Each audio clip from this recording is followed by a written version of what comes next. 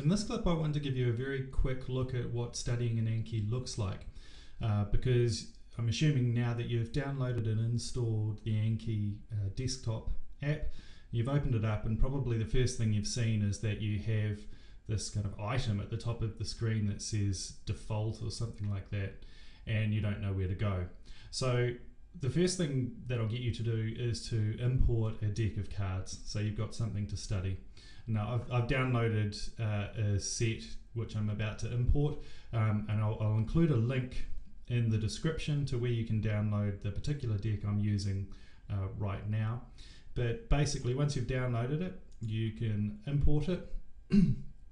I've saved it to a location that I know on my hard drive. You do the same. I'm selecting the demo deck, opening it, and it'll go through a process and import the cards.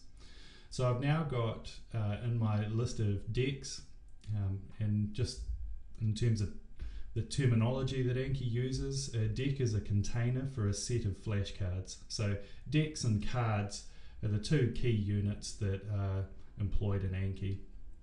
So this deck that I've just downloaded and imported contains a number of what we call subdecks, and we'll talk in a later clip about how you can create those. The deck that we've imported will contain cards that really don't mean anything to most of the people who have downloaded them. I created them to show a number of my classmates how you can use Anki. So they contain cards with in-jokes and things that will appeal to Australians and New Zealanders, but otherwise they're just there to give you an idea of what can be included in cards and how you can go about study. So if we wanted to study the, for instance, histology and imaging cards that I've included in the demo deck, the way that I do that is I would go and identify the related subsection. I'd click on it, and I'd be presented with a screen that says Study Now. You can see that I've got two cards that are new to me, I've never seen before, that I'm going to be studying. So I'll click on Study Now. It presents me with a question which I need to answer.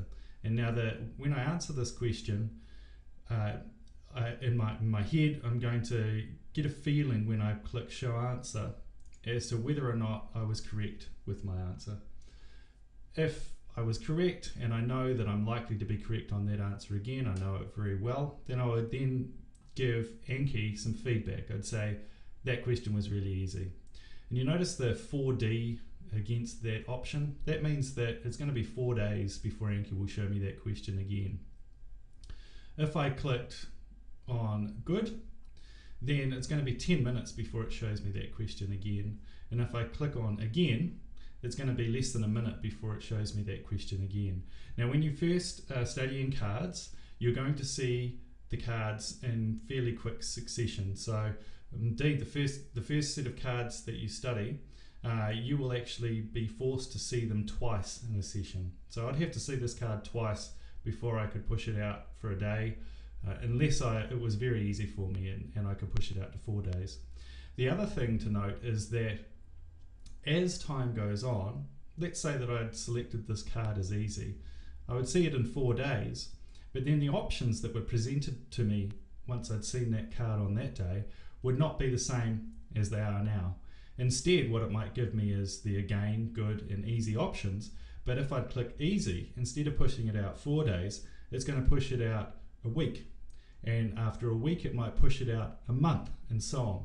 So you can see that for cards that you're pretty good at, it's going to push them out quite far into the future, so you won't see them very frequently.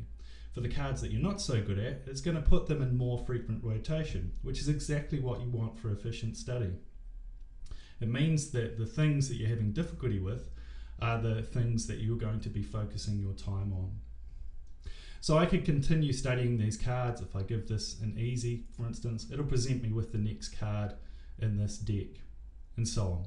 So that's how study in Anki works, and we'll go through into some of the detail in the remaining clips about how you make cards, how you make decks, how you can organize your cards, and how you can go about making sure that you're maximizing the efficiency of your study with some of the features that Anki has. So I'll see you in the next clip.